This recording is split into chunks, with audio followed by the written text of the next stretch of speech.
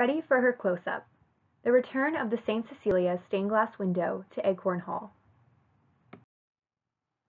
An amazing journey that began for MCHS in the summer of 2020 is nearing the home stretch.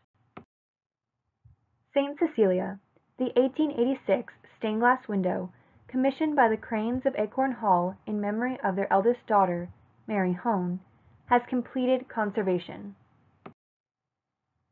Every inch of the centuries-old window has received a thorough, careful cleaning by Serpentino Stained Glass Studio in Needham, Massachusetts, and she is now ready for life on display in the Family Art Gallery at the Hall. Like many La Farge windows, Saint Cecilia was created with plates, layers of glass up to 7 sheets thick, to achieve the exact hue and luminosity desired. Effectively cleaning and inspecting each layer for cracks required first removing the plates from the front and back of the window to bring it down to the base layer. In between the plates was found astronomical amounts of soot, dirt, and even bugs, but thankfully little damage requiring repair. Accomplished largely with Q-tips, it was a very slow process. This process had the added bonus of providing a unique opportunity to examine how the window was created and the craftsmanship involved. While in the window, the plate's edges were concealed by the lead, but once removed, revealed insight into how they were cut and shaped.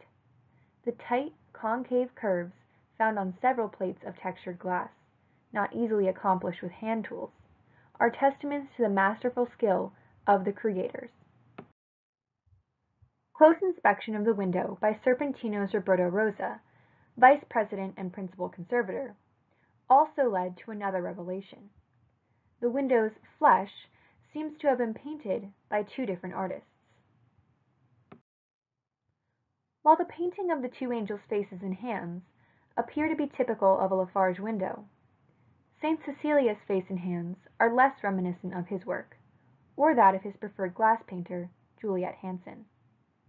This may be a reflection of the upheaval in La Farge's life during the mid-1880s, the period of the window's creation, which is mirrored in the uncertain historical record regarding the window's commission and execution. MCHS eagerly anticipates sharing her with visitors at the Hall for years to come. She is now on view for all to enjoy this nationally significant work of art and fascinating piece of Morris County history. For more information about Mary Hone and the ongoing research into the Saint Cecilia window, check out our past blogs, Who Are the Cranes?